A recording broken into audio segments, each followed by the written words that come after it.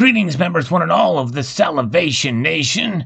As you can see here, the precious metals have taken a little bit of a hit today, down just over 2%, and this may be good news. Let's explore!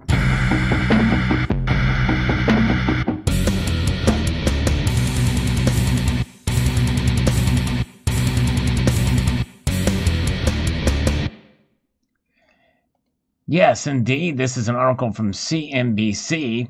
Gold slides 2% as Trump's restart plan boosts risk sentiment. There may be a little bit glimmer of hope here, as maybe starting to see the birthing pains of a new economy, essentially, with people getting back to work in low-risk states.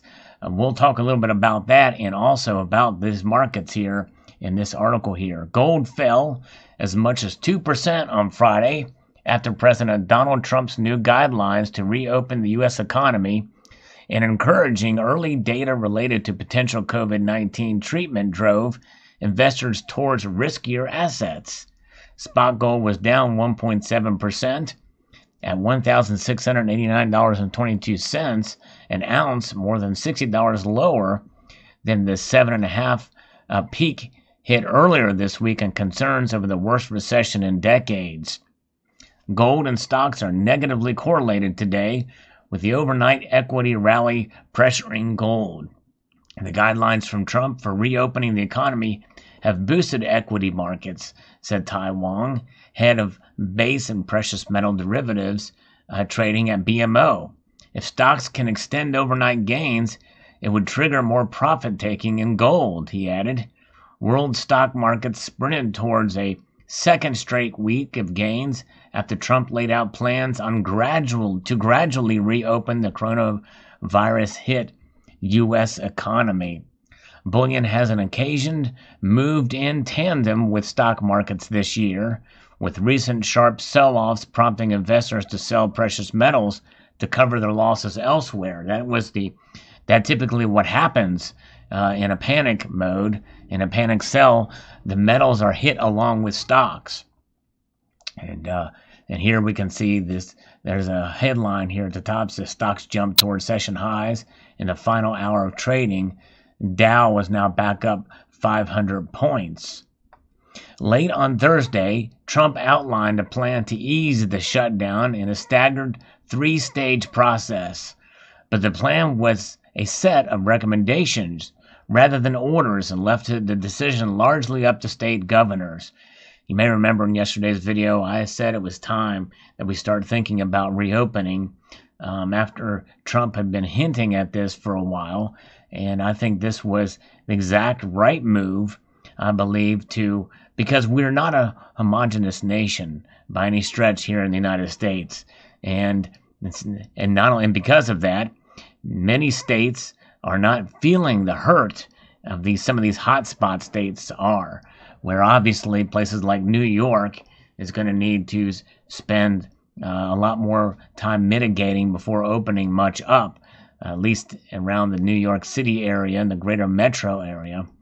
Maybe they can do something up, in Buffalo or those regions, but even so, even for the states that are smaller, that have very little effect on this, everybody should still take heed on the recommendations, the fact that's outlined in this plan, that social distancing and ways to protect yourselves and your loved ones and your friends, I think, is certainly will prove to be valuable in helping to stave this off, at least to a degree. Also, lifting the mood, a report detailed encouraging data from trials of U.S. drug maker Gilead Sciences Inc.'s experimental drug Remdesivir in severely ill COVID-19 patients. The pandemic has infected more than 2 million people globally and killed 143,744 people. Many countries have extended lockdowns to curtail its spread, while central banks have unleashed a wave of monetary support measures.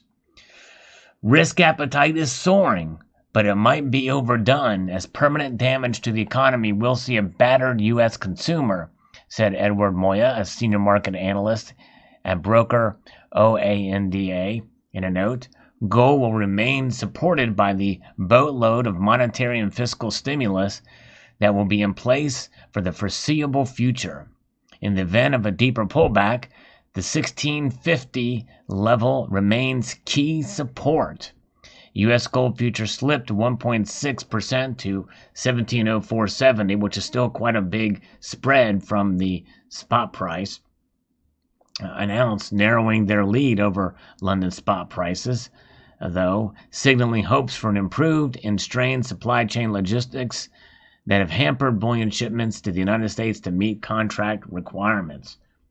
And that is something, well, I know other people like Junius Maltby have reported, and I've not been keeping up with the COMEX and the like and what's going to happen there with delivery with the LBMA and what that means. But if supply chains can be opened back up, I think that these things will be fulfilled, because it's not a matter of shortage of the actual metal. It's about supply chains. It's about a bottleneck and getting product out because of closed mines, because of closed refineries and minting facilities that actually produce the bars, rounds, and coins. So U.S. gold futures, they slipped, narrowing the lead over spot prices. And among other precious metals, palladium gained 0.9% to $2,173.44 an ounce. Silver dropped 3.3%, and platinum fell 1.8%. But we're going to go back here and take a look again at the precious metal prices, because the drop for gold is not quite as much. It's dropped only 38 cents. It's recaptured some of those losses here. It's still above $15, but gold has taken a pretty big drop in dollar terms. Makes me wish I would have bought today, but I didn't see this coming. But that's just it. You never know. Whenever you make a purchase of any asset that is traded in the markets, more than likely you are going to have to understand the risk involved that metal could go down, such as the case with the purchase I made. But, if you think about it, my motivations for making some purchases may be different than most stackers out there, because part of what I did, it was as a collection, not as a collection that's going to necessarily gain value, but just something for the stack. And of course, availability and how long it will take to get supplies in from Europe. Supplies, when I say that, I'm talking about coins, gold coins, silver coins, and the like, and from Europe is another matter. But we shall see how it all plays out. Regardless, it's the chance you take whenever you buy, especially the higher the prices are. The higher the prices go, you have to weigh those purchases. Are they going to go higher?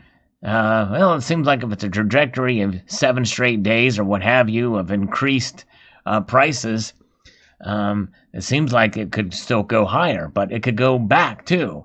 The higher it is, there's more room for it to fall than to go up, especially if it's something especially with something that's what some would consider overvalued. Silver's a different matter, but silver has been performing strangely because, it could go up and you lose $1 or 30 cents on silver. It's not going to hurt you as much as if you lose $35 on gold, in a sense. But anyways, I guess it's all relative when you think about it. But nonetheless, it is interesting to see. I think these dips are short-lived. I believe their prices are going to go back up again soon. Because I believe that this opening that Trump has rolled out is going to be very slow, and in certain areas of the country, I think it will help with our morale, and I'm all for it. I think the way it was rolled out, was done very well, but I think it's going to still take some time, because no matter what, there's going to be people that are going to be nervous out there, and more than likely, we're going to see probably a second wave, regardless of what we do.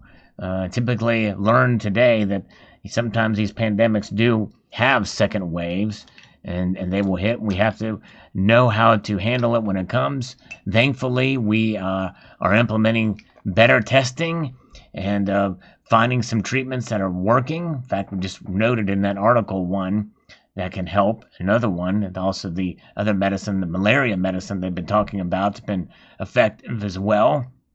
So when you have more things like that, it's going to help to stem off any kind of new hotspots that may emerge so we can squash them in their tracks.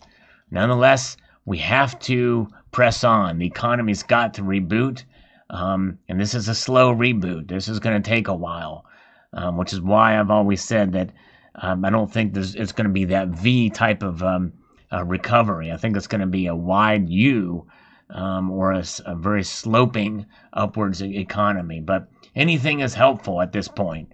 So post your thoughts below as we head into the weekend here with gold and silver prices. And I'd like to extend a multitude of gratitude to you all for watching and encourage you to please rate, share, comment, and subscribe.